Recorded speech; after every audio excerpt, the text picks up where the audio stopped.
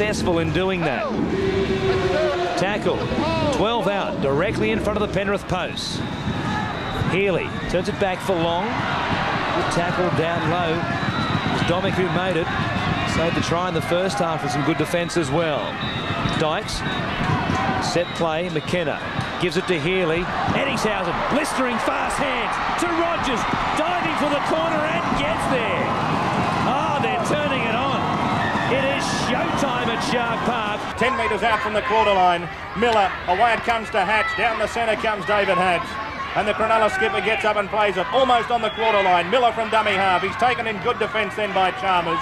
On the 22-metre line as Dockings passes away to Speechley. On it goes now to Diamond. Diamond's got his pass away. On it to Wilson. Wilson's almost in the clear. Wilson still going. Good run from the lock forward. He's only a couple of metres out. Last tackle against the Sharks. As Wilson struggles to get to his feet, he plays it. Staines, it goes to Docking. Docking tries the little grubber kick, and he scored! It's a try! Docking's got it and scored! It's 8-0. Cronulla quickly responded with three-quarter Glenn Coleman racing away with a spectacular 60-metre try.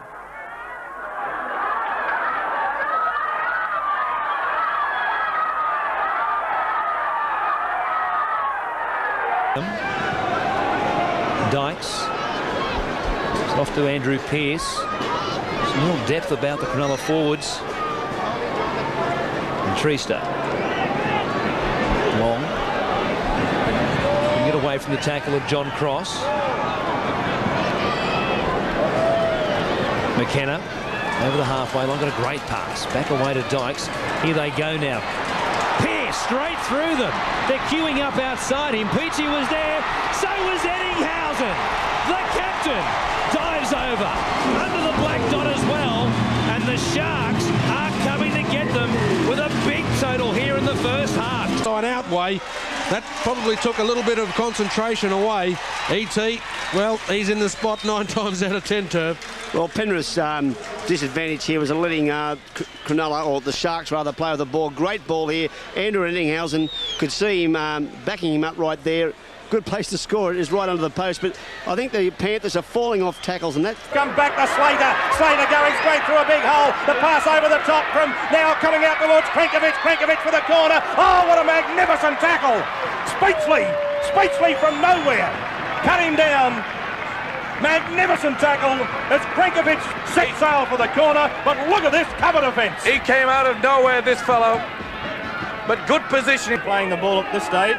As it's away from Docking, away to Porter. Replaced in the ground alongside Michael Gregory, 23 is on, and replace of Rob. Well, they've got to try to make Parramatta start backpedaling with the kicking game. Speechley, Diamond. Back it comes to Docking down the centre. Here comes little Docking. Docking away again. He's over the quarter line. Docking for the line. Oh, great defence from Tony Chalmers. Only 5 metres out. In a dummy half, it's a freestone. Away it comes now to Speechley, and Speechley must score. That's the ball game. Bye-bye, Parramatta. They've got no chance of making the 5 now, and the Sharks have got the 2 Winfield Cup points all parcelled up. At the sports ground, the Sharks drew first blood as Dean Carney put Craig Diamond into the clear, and he left the East defence in his wake to score near the post, giving the Sharks an 8-0 lead at half-time.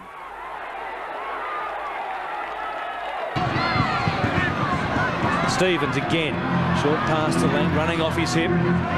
Sadler and Greenhill there to stop him. 5 metres out, they go left.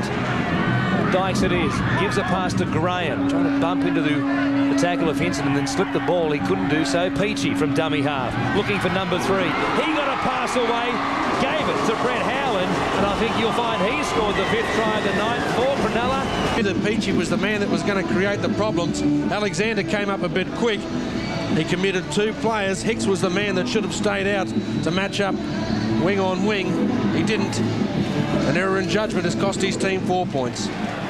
With a penalty to each side, Cronulla led 8-6 at half-time.